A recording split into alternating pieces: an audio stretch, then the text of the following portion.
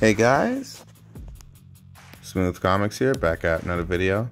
Today I want to talk about how to make a high-powered character. This is a continuation from my last video, how to make a street-level hero. High-powered characters are ooga booga strong.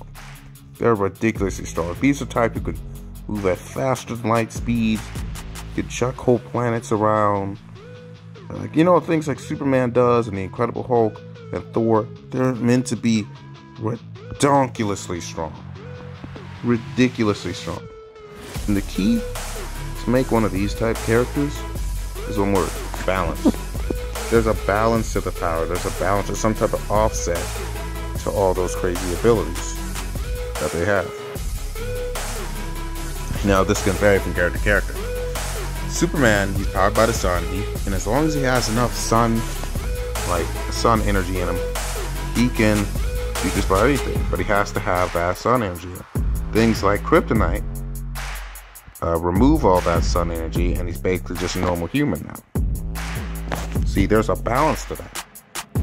High-powered characters are about the balance of power. There's some type of offset. There's got to be some type of offset to counteract everything. That's what makes them work. If you can come up with a good balance for a character, then you've objectively made a good high-powered character. Like the Incredible Hulk. He can do anything so long as he has... He can do anything so long as he's angry enough. His power comes from his anger. And as long as he's mad enough, he's basically invincible. But he has to be that mad. If you can get in the Hulk's head and make him feel other emotions other than anger, he weakens. There's also the struggle of Bruce Banner trying to control the Hulk and stuff like that.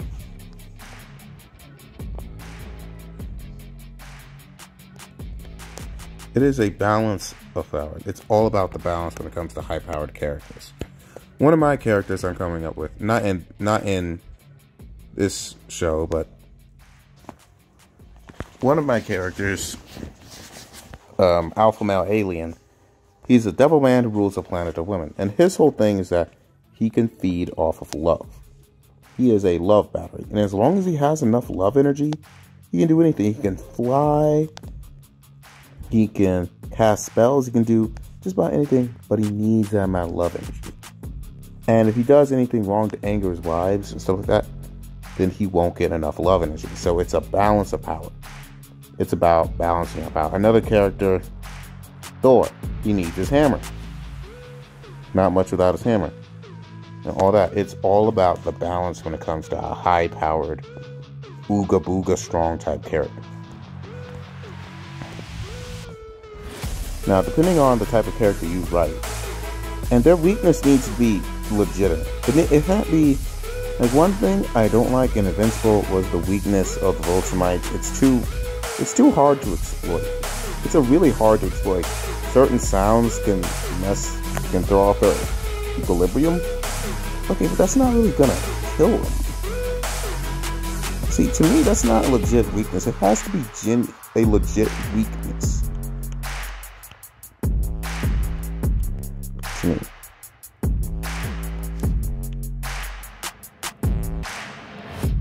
Now,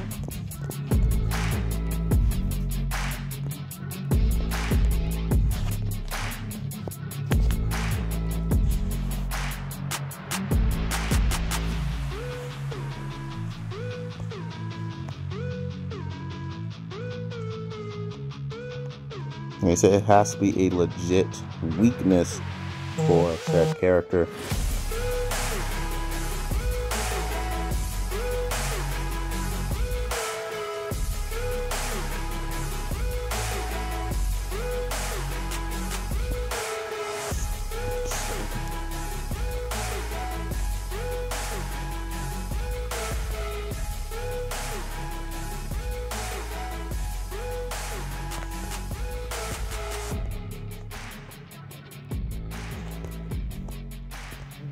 So when it comes to these type of characters, they're all about balance. how do you balance out that amount of power? How do you balance that?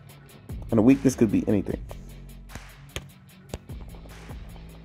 Do not make a character that's just incredibly powerful. Like, technically, you can get away with not giving a character weakness if other characters are also at that level. Like in Dragon Ball, Goku doesn't really have a legit weakness.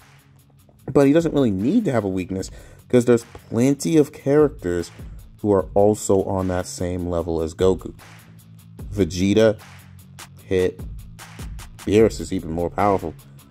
When you're another weakness is to just make other characters who are as strong as him. And that alone can be a problem that they have to deal with. It's just people who are as strong as him.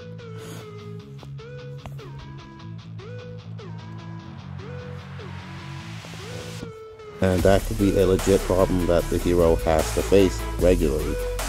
Is that there's niggas out there that are just as strong as him.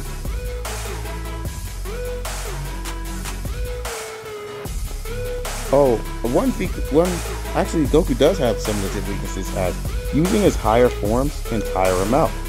The whole stamina thing is a common trope in fiction. I have this great power, but if I use it, I'll get tired out really fast and I'll be left exposed. It's a perfectly legit weakness to have.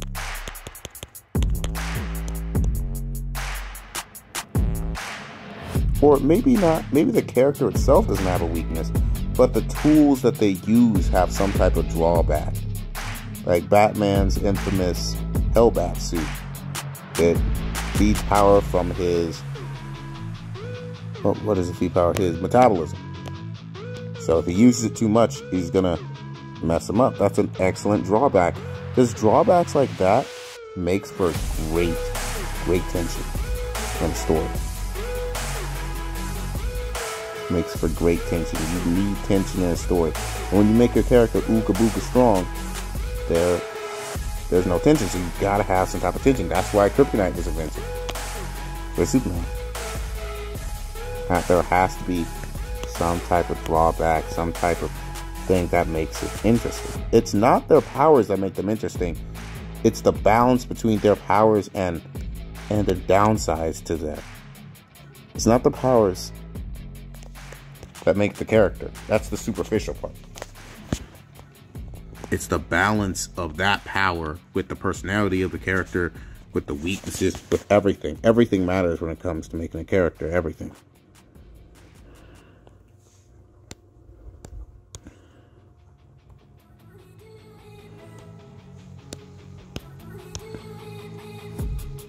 Like, subscribe.